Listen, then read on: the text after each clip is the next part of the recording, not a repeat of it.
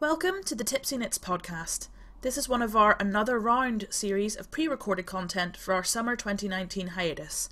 We hope you enjoy. Hello and welcome back. Today the lovely Sia and I are speaking to Kirsty of Grianaig Creations. Yep, so Kirsty, who are you?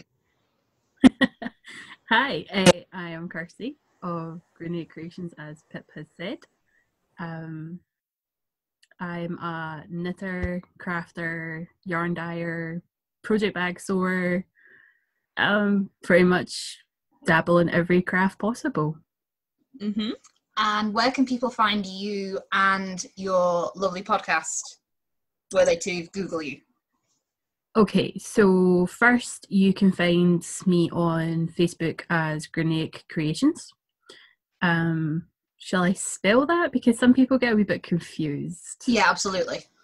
Okay, so Grianaig, even though it sounds like there's a K on the end, there isn't actually. So it's Grianaig. And that's actually Gaelic for Greenock, which is where I am born and bred.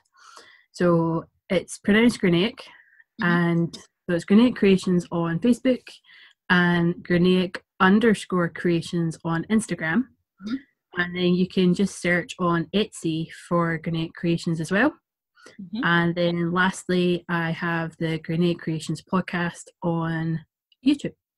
Yes, excellent. So search for that and it should pop up. Yes, that's a good thing about having quite a unique username slash shop name. Definitely helps on that front, but also having one that people can't pronounce or spell, not so good. We'll make sure we put a link in the notes as well, so people can just click into our blog post and go straight through to all of your different places. Thank you. That makes it a bit easier. We aim to please. So on the topic of tipsy knits, doesn't have to be alcoholic, but do you have a tipple of choice when you're knitting or crafting? I guess it depends on the time of day. If it's in the morning, I tend to have just your bog standard breakfast brew.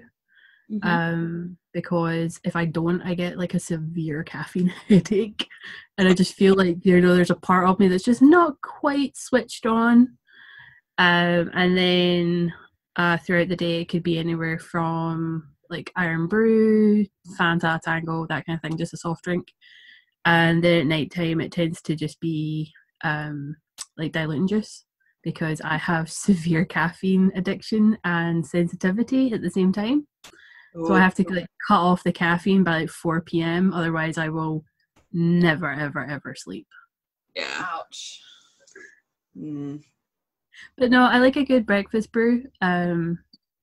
And just I tend to mostly stick to soft drinks. Cool. I like soft drinks. Yeah, soft drinks are good. Sometimes we drink those. Yeah, I mean, that's what I mean. Sometimes I drink alcoholic drinks as well, but I'm nothing like the tipsy knitters. Anyway, less about us.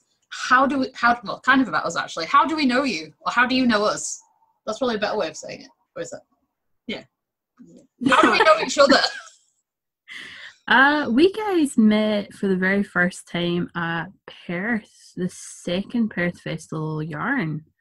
And it was kind of on a whim, because I was actually vending. And I looked up and I seen where the podcasters were all meeting up. I looked up and I seen that people were starting to flock to that area. And thankfully I had my mum helping me on the stall. And I just said to her, I'll be back. I think I gave her a really unrealistic time frame.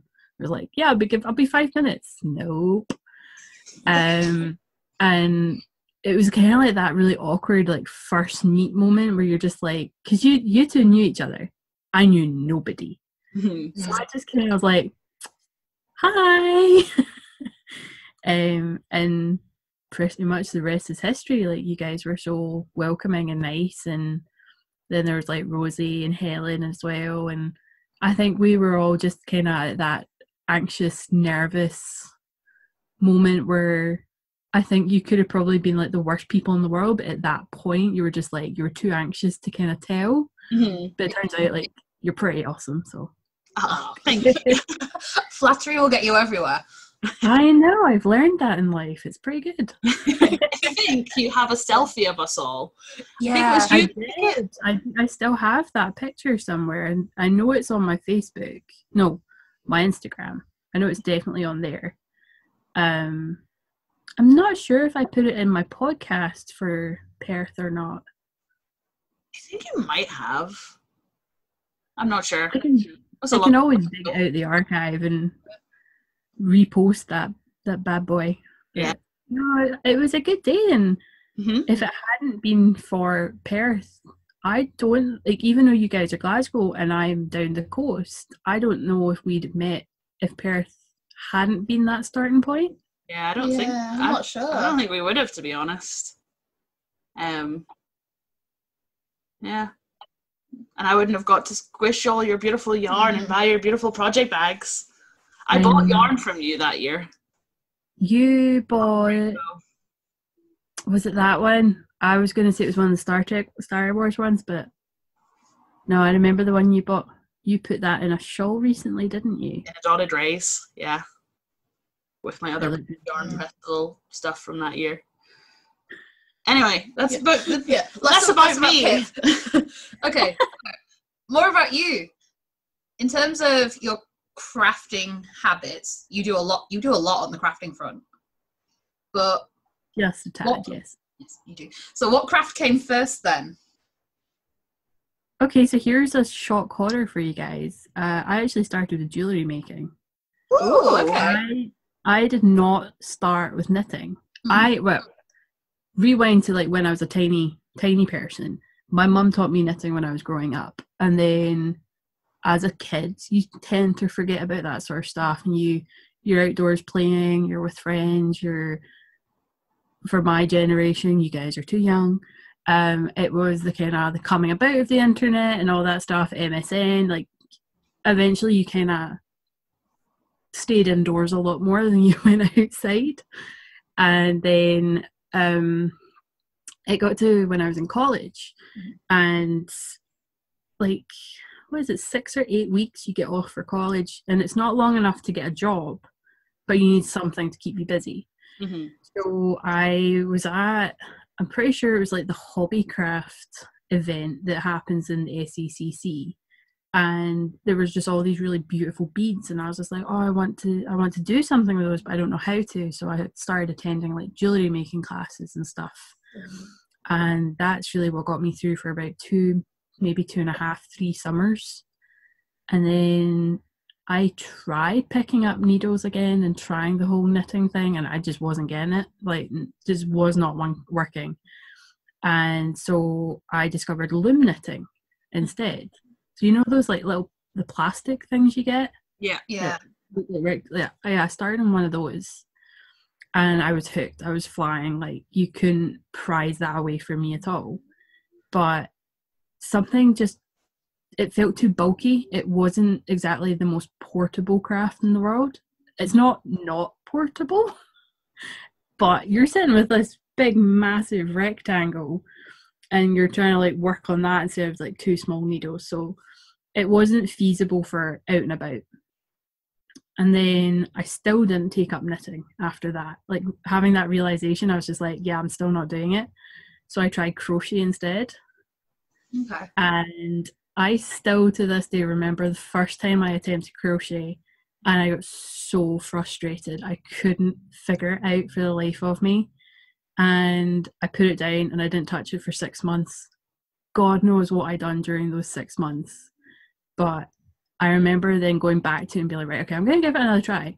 And I was flying. Like, I literally just picked it up. I don't know what happened. I don't know what changed, but I constantly had a crochet hook in my hand from then on. But I think most crocheters might agree with this. I don't know. But I started feeling that there wasn't that much choice when it comes to like crochet patterns and designs and stitches in general. A lot of them were the pineapple stitch, And you can only do so many things with the pineapple motif. Where you're kind of like, okay, I am so sick of pineapples. So it got to like that point, and I was just like, okay, I'm going to try knitting again. So this would have been, what? I would have been about 20 that I kind of came to this realization, and I'm 30 now, so 10 years ago I kind of realized that knitting was going to be like tried again, if that makes sense. I was going to try it, and I haven't looked back. And then everything else just kind of fell in after that. So I was attending what was my local knit night. Sadly, it's no more. And they all had spinning wheels, and they were talking about weaving, and I was like a kid in a candy shop. I was just like, what are these things? Oh my God, teach me everything. And that's how that all started. So I started spinning on a drop spindle, and then I got my first wheel, which then progressed into my second wheel and my third wheel, and now my last and fourth wheel. And then sewing, because I wanted to make my own things, and the fabric is too gorgeous not to buy. And yeah, that's really my story. Just it started to get me through summer in college, and then I never really stopped making things after that. I've always been quite a creative person since like I was a kid, and I don't know, there's something really nice and satisfying about making things and knowing that you've done it. Yeah, definitely. So it took a couple of years, but knitting became my primary craft. Yeah. So obviously, talking about the different things that you've done, you have a shop, you sell some of the beautiful things that you do. So do you want to tell us a little bit about what you make and what you sell? Sure. For a while, it was mostly project bags that I was doing, and that's because I had shoulder surgery. And dyeing yarn was way too painful for me, so I'd kind of given that up. So it was mostly project bags, and I've got a couple of different designs that I work with, and I'm constantly trying to find new designs that are different and interesting, and also to kind of fit every type of project. So like a small one for socks, a big one for jumpers, kind of in between size for not a small shawl but not a large shawl. So I like to think like my project bags are a wee bit different, because most of the time I will choose like geekier fabrics like Mario and Doctor Who and all that kind of jazz, because that's me. I'm maybe not as geeky as some people. Like, I wouldn't say I was as geeky as yourself, Sia, but I'm definitely kind of like in that world where I like the geekier things, and I have a respect for floral fabrics, but I will not buy them. To me, I would rather go for like the more fun fabrics and geekier things, and quirky is more my style. So it's like the same with my designs. They're not quite your bog standard bag design. So I like to think I'm a wee bit different in that aspect. And then like my yarn, like I don't even know how to describe that. It's more kind of like whatever takes my fancy on the day. Like I never go in with a plan.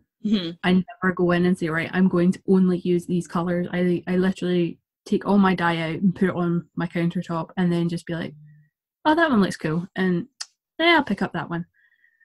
So I'm not your average dyer, in the sense that a lot of people that, I'm not saying every dyer, but a lot of dyers have a very good understanding of colour theory. Yeah, I don't have that. I have no colour theory. I may have done art in high school and gone on to do photography and stuff in college, but I don't get colour theory. I don't understand it. I don't particularly have the time to learn either, which some people might be unhappy to hear, but I have a very busy life, and it's either spend time learning something or spend time doing something. Mm-hmm. So I do instead of learn. I make mistakes along the way. Like, you figure out some colours really don't go together, and that's fine. But I like to go in and just play with colour and see what comes out at the end of the day, and it makes it a wee bit more interesting as well. Yeah. So are there any bases and things that you like working with, or fibres that you prefer dyeing to others? I'm still learning with some different bases, because I've only really just kind of got back into it. So it's also kind of like digging up the memories of what I had done beforehand, because it's been over, I'd say, about a year since I was dyeing properly. And so it's been a very extreme learning curve getting back into it. And I'm learning the bases I don't like using. Okay. So at the moment, and this might upset some people, but at the moment I'm not enjoying non-superwash yarns, because I'm still learning that they take colour a lot differently than the superwash yarns. Mm-hmm. So at the moment, my favourite base is just your bog standard 75-25 superwash merino and nylon. Mm-hmm. Because I love how it takes colour. Like, you can get it really, really saturated. Like, I have one that is literally neon highlighter slap bang between yellow and green.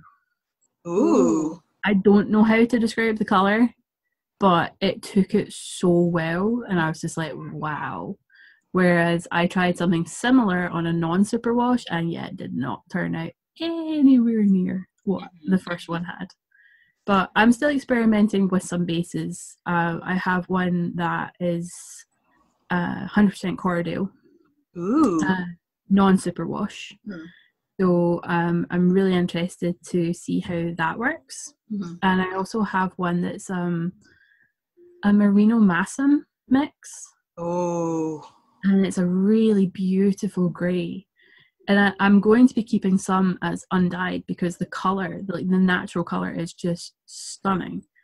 But because it's got that grey already, I'm really curious to see how the colour takes to it. So that's going to be in the dye pot soon, hopefully. But I'm not sure. Like, I feel like I need to go in with that one with a wee bit more of a plan, because I don't have much of it just now. I can always order more, but what I have just now, I don't want to just go in and ruin, because I don't know how it's going to take colour. So I feel like I have to go in just a wee bit more prepared with that one. Yeah. So we've mentioned, with your yarn, it's more kind of a creative process, and you mentioned there that it's kind of geeky things that inspire you for your bags. Now you have a really cool bag design that you came up with yourself, I think, didn't you? It's like I think, and where you can unzip it and then it folds out into almost like a yarn ball type. Yeah. How did you come up with that? A lot of my inspiration comes from Pinterest. Okay.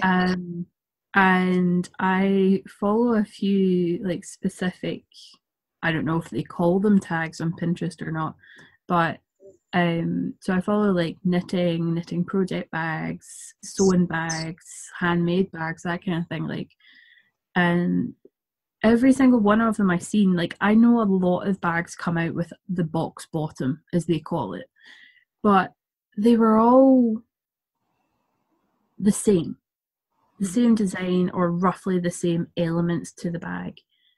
So a lot of them with the box bottom that allowed it to sit upright were all drawstring bags. And I had a severe surplus of zips. Like, I had way too many zips. I needed to find something that I could insert a zip into. for like a specific size. So the zips I use are 14 inches.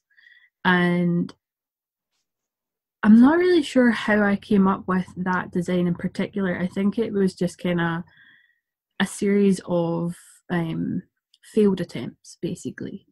Because I keep all the bags that don't work. I keep all of them because essentially they still work, but they're not quite what I wanted the finished result to be.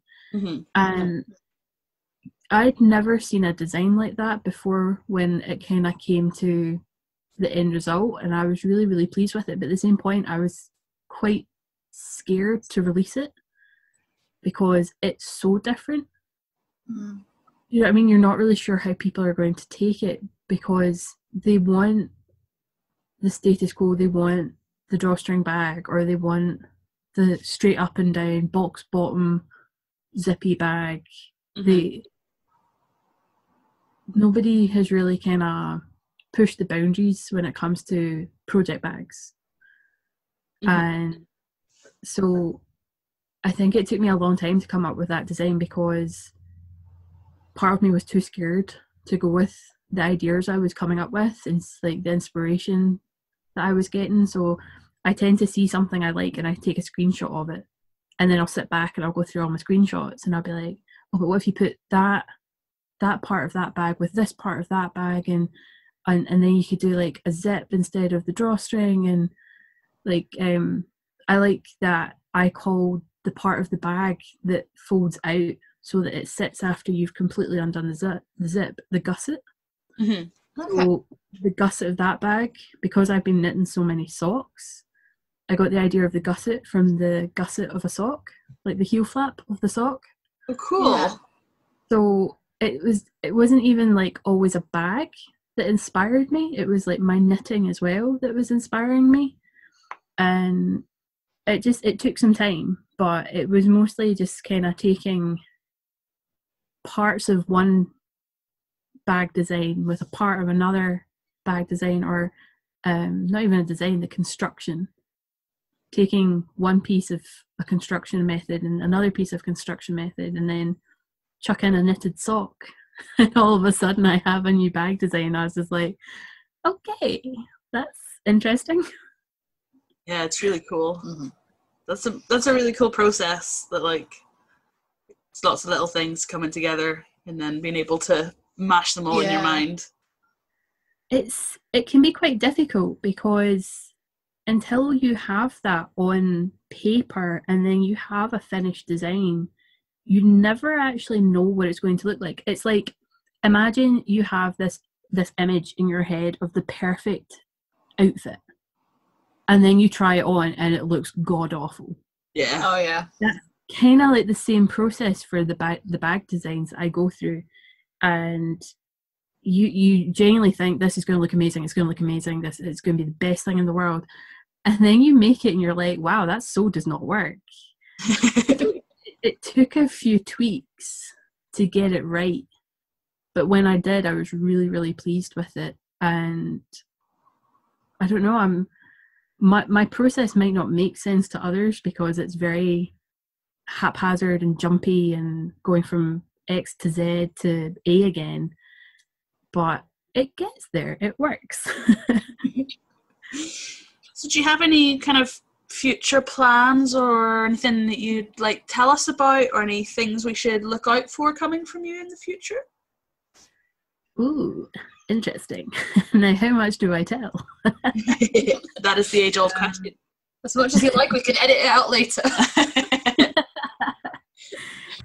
Myself and Aileen of the Little Bush Baby Makes, we are having a collaboration for Perth, where she is feeding a specific design. I'm not saying any more than that. And I am putting that with a select run of bags. Ooh. And there's only going to be a select number, and that once they're gone, they're gone. Like, the reason we're doing a select number is just because of the amount of time it takes for Aileen to make the beads, make the stitch markers. And it wouldn't be, I don't think it'd be fair of me to then go like, oh, hey, see, can you do me another 20 or something? Mm-hmm. So we're doing it as a set number. And basically she's going to provide a specific design that will go with a specific run of bags that are going to be in different colours, but all with the same theme. Ooh. There will be teasers in the run-up, so if anyone would like to follow me on Instagram and Facebook, they will see the teasers there. But we will be running limited numbers on a first-come, first-served basis. And I can't promise that I will be left with any to put up on Etsy, so it's to kind of build the tension, build the suspense. Yeah. But in general, I'm just working on some new designs. I currently, it might not sound like much, but I haven't really offered until now a sweater quantity size bag. And so I'm working on that just now. And every day at the dye pot is an interesting day because I can never tell anybody what's coming out of it. I don't even know what's coming out of it. So, like, for example, there on Friday I took to the dye pots after work and I only dyed 10.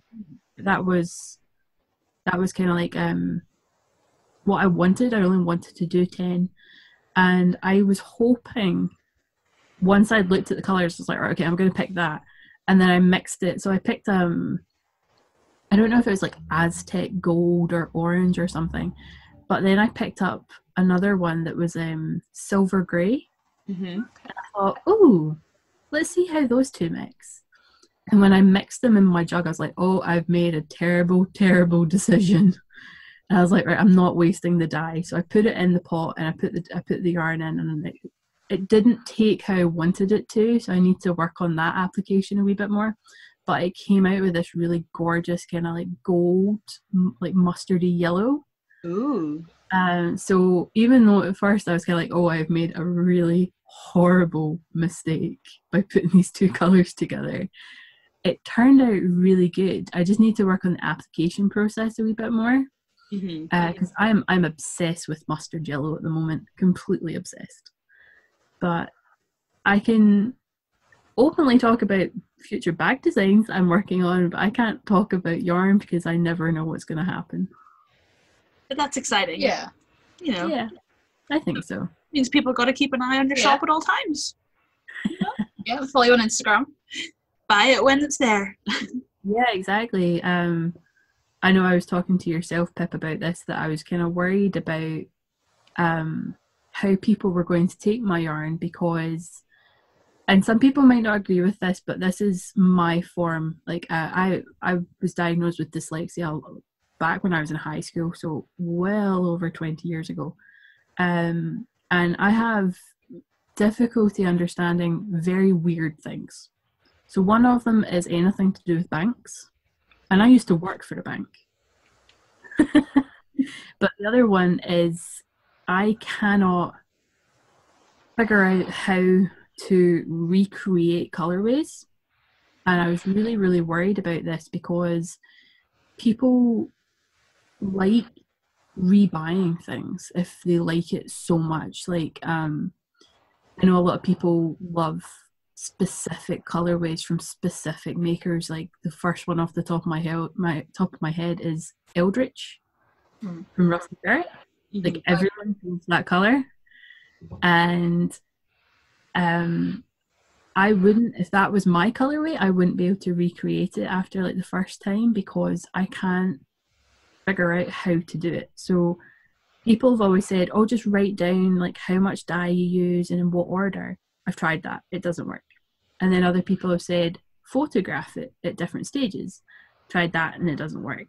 And then I've even tried like filming the entire process just to try and recreate the color, and it doesn't work. So there's just something in my brain that's kind of blocking that process. And so I was kind of talking to some of my friends about it, and Pip just happened to be one of them. And I said like how I was actually quite worried about that because it would mean like most of my dyes, like most of my dyed yarn would be kind of like more one of a kinds. And trying to build up a customer base with only one of a kinds could be really quite difficult. And it makes you worry that your stuff isn't going to be good enough. But I just like dyeing yarn because I never know what's going to come out. It's I do find it quite a relaxing process because I don't go in with a cert plan. I don't go in with any pressure. I just go in, I have fun with colour, and then I see what comes out of it at the end of the day. If it all goes terribly wrong, I have black dye for a reason. Somebody's going to need a black skein of yarn at some point. So for me, it is more of a fun process. And to some people, and I have had this criticism in the past, that it shouldn't be just a fun process. You should be going in with a plan, you should be going in with an idea, because at the end of the day, it is your business.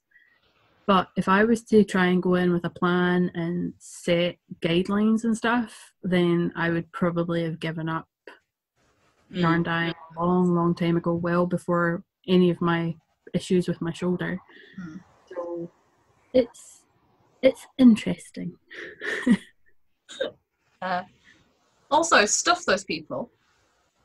Yeah, I've never been one to conform to rules and people. So I think it was just because obviously when you're a startup business, when somebody gives you kind of like negative feedback like that, sometimes it can squirm away into your head and you can reflect on it and be like, oh, well, maybe they're right, maybe they're not gonna like it and stuff. But like even my bags are quite unique because I only buy, for the most part, when I buy fabric, I only buy fat quarters. So a lot of my bags are only one of a kind. And people have never had an issue with that before. But I feel because yarn dyeing is now such a huge business, because people are turning their backs for the most part on acrylic. They are coming more around to indie dyers. That as the business grows, there's more fear that your stuff's just not going to be good enough. But so far I haven't given up, and people are giving good feedback on what they're seeing. So fingers crossed. You're doing something right, because your yarn is beautiful. So Thank you very much. Do you want to mention your celebrity Instagram comment?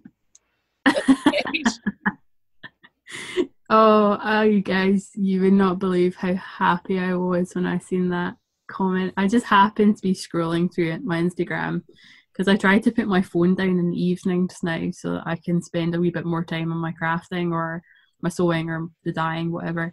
And I just happened to look on Instagram and I seen I'd had a comment from Countess Ablaze saying that she really liked one of the colours on my drying rack, and I was just like, holy cow, like what the heck?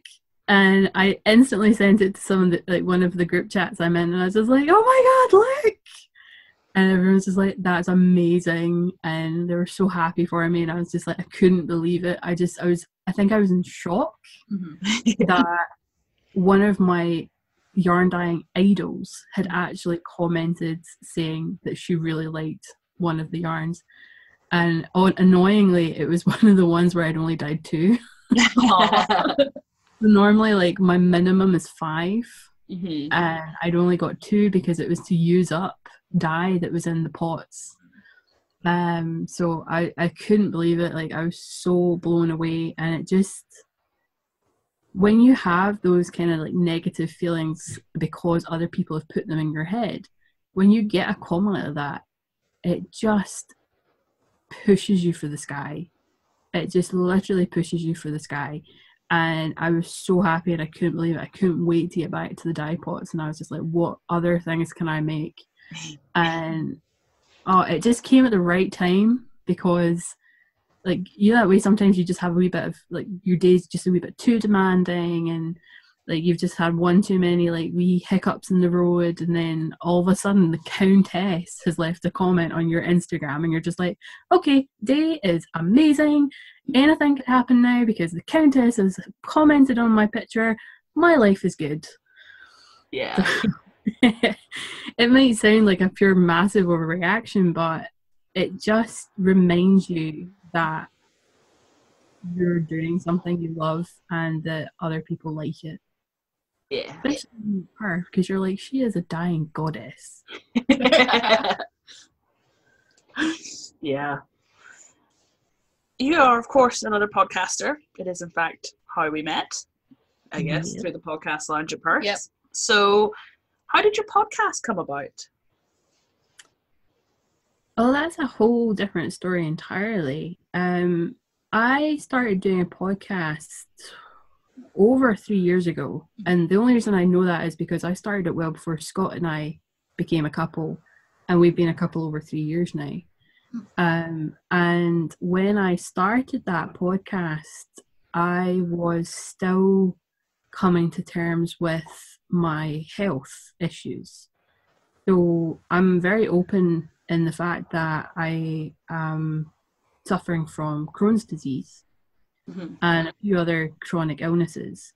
And when you have chronic illnesses that affect your day-to-day life and the ability to go out of your house, you lose touch with people, you lose a sense of belonging in a community.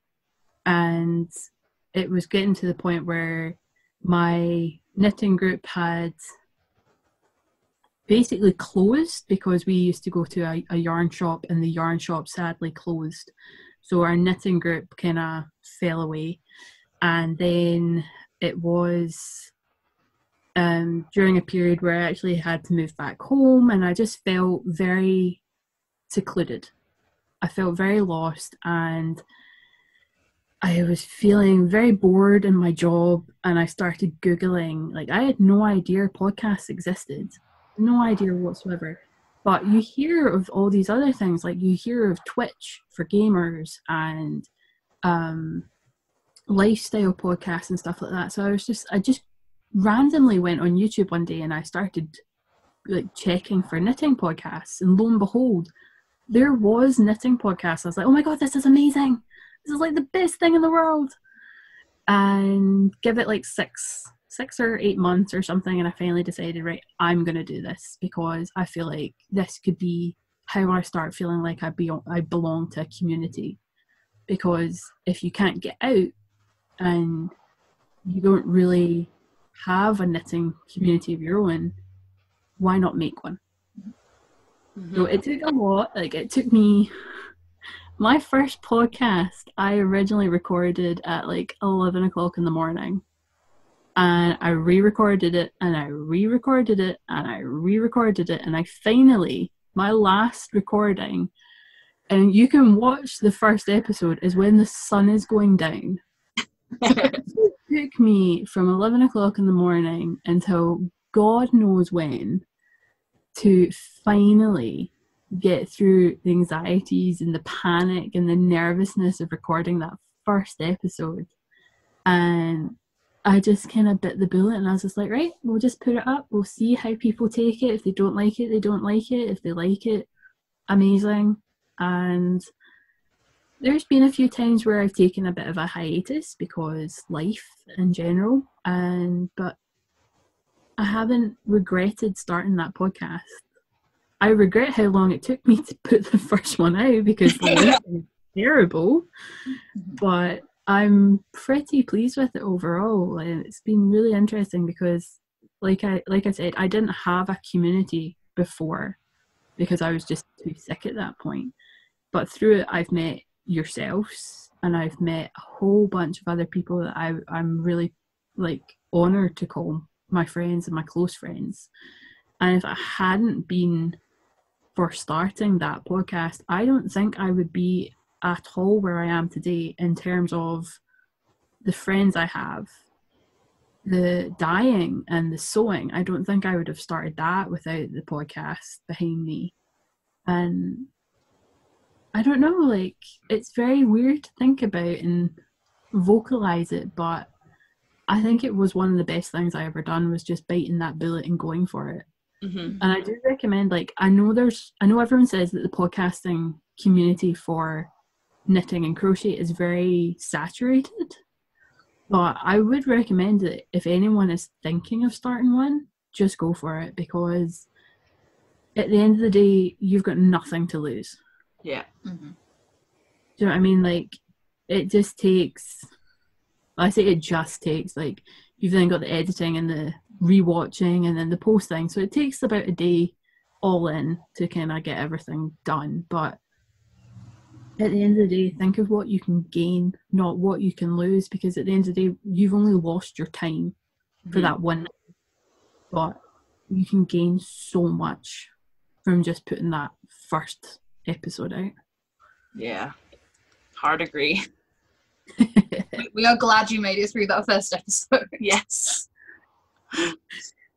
I genuinely laugh looking back at it or thinking back at it at how long it took me to actually be happy with like the episode. I don't have any of the ones that I scrapped. Like I lost. Oh, I didn't lose them. I deleted them because the memory on my laptop is terrible. But like I generally started at about 11-12 o'clock, and I'm pretty sure the last recording, it was in winter, so it would have been about 5 o'clock that I finally was happy with the recording, and I'm just like, oh my god, I really have just lost an entire day. And that was before I even learned like how to edit things and stuff, and how to like squash down the file size, and I was just like, wow, those were the days.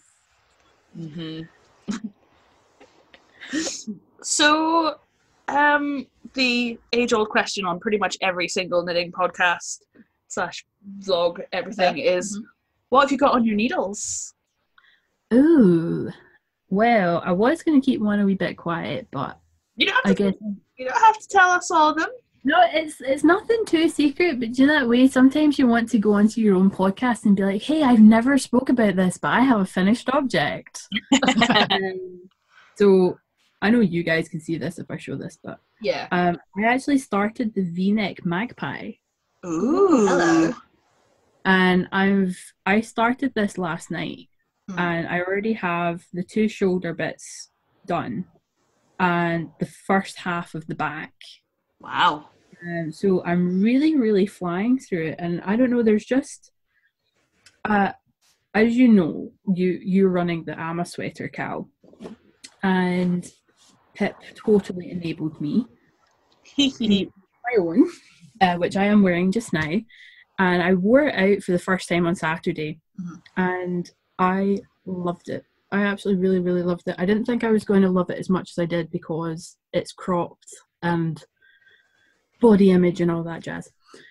My own body image before anyone says anything. And there was just something really enjoyable about having it as a layering piece over a dress. And the down point was I wore it the day I went to the zoo.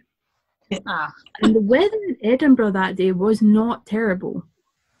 It was about 15 degrees. It was breezy. And I thought, right, this will be perfect. But hiking up that damn hill, wow. I got to the top and I was just like stripping off basically. I was just like, nope, I can't have a wool jumper on right now. And so it's just kind of made me go, I want something that I can have on, but maybe not as like heavyweight as a DK BFL. So I have cast on the V-neck magpie. And I have about 3 socks on the go at the moment. A shawl. I have the Change of Shawl by Mina Phillip, which is for the knit blanket Mao that myself and Marcus of Fiberpunk is running. Lovely. And totally putting that up on your podcast. Yes. Self-promotion. Feel free. I mean, I'm knitting a project for that, so. And I need to cast on a project for that. Hey, you've got to September, it's all good. Yeah, that is a good point. When does the MAL end? 1st of September is the official start date, and for anyone that is attending, we are hoping to get a group photo whilst everyone is at Perth. Excellent. So if people want to stop by myself or Marcus's stall, we can try and we'll probably get like a specific time arranged for one of the days, so that, you know, I'm not saying people can't come up to us and be like, hey, can we get a selfie? And I'll be like, yeah, sure. But I think there's like going to be an amazing impact if we were to try and get as many people in that picture as possible. Yeah. I keep flitting between all my projects at the moment, and I get up not early for work, but I get up so that I have enough time to kind of get a cup of tea and unwind with my knitting. And I'll get up in the morning. Sometimes I'll be like, right, okay, I want to work on the most complex knitting thing I have on my needles. And then other mornings I'll be like, brain not working, plain sock. Mm-hmm. So I feel like I have to have like a bit of everything on my needles, but not too much, because I get a wee bit overwhelmed by having things sitting on my needles for too long. Mm-hmm. Like my Sunset Highway, which still isn't finished. Eventually, you get there. Like Sia's managed to like get a whole one out in the time that's taken me to get one half knitted. You'll love it once it's done. Mm-hmm. I love it as it is. I hated the fact I kind of sacrificed my knitting for some cookies. Mm. So I don't regret it. I'd eat those cookies all over again. Speaking about loving it when it's done, do you have a favourite FO? Ooh. Hard question. Mm-hmm. That's a very hard question. Can I have 3? Go ahead. Yeah. Only because it's you, Chris. Pardon? Only because it's you. Well, my Amma sweater is now my firm favourite. Yes. But I also have 2 shawls that I absolutely adore. And one of them isn't even a pattern. It's one I just kind of made up as I went along.